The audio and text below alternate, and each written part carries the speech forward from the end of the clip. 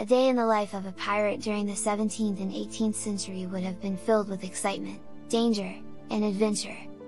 Pirates were a motley crew of sailors, criminals, and outcasts who roamed the seas in search of treasure and other valuable goods. The day would begin early in the morning, usually at the crack of dawn. The pirates would rise from their hammocks, which were strung up on the ship, and begin their daily routine.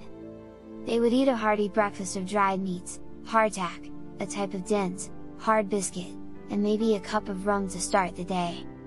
After breakfast, the pirates would set sail, with the captain at the helm and the crew manning the sails and navigating the ship. The pirates would spend most of the day at sea, scanning the horizon for other ships to loot and plunder. If they spotted a ship that looked promising, they would hoist the skull and crossbones flag, which was a sign to other ships that they were pirates. When they got close to the ship, the pirates would use their cannons and muskets to fire at the enemy ship, trying to disable it and force the crew to surrender. If the enemy ship refused to surrender, the pirates would board the ship and engage in hand-to-hand combat using swords, knives, and other weapons. The pirates would then take whatever valuable goods they could find, such as gold, silver, jewels, and weapons. After a successful raid, the pirates would return to their ship and divide up the loot among the crew. This was a momentous event, and the pirates would be shouting and cheering as they counted their treasure.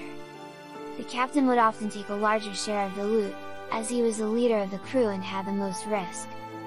After the loot was divided, the pirates would eat dinner, which would typically consist of a stew made from the meat of any animals they had taken during the raid, along with some hardtack and maybe a cup of rum.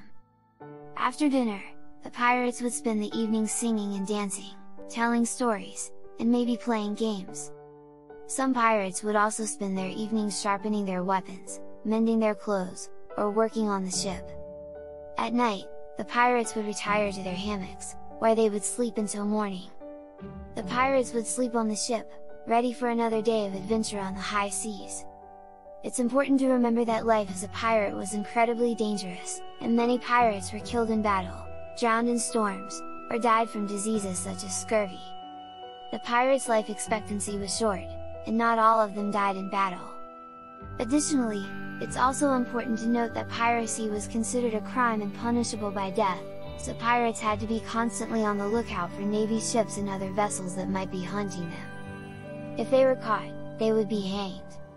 Despite the dangers and the short life expectancy, many men still chose to become pirates, drawn by the promise of adventure, wealth, and freedom.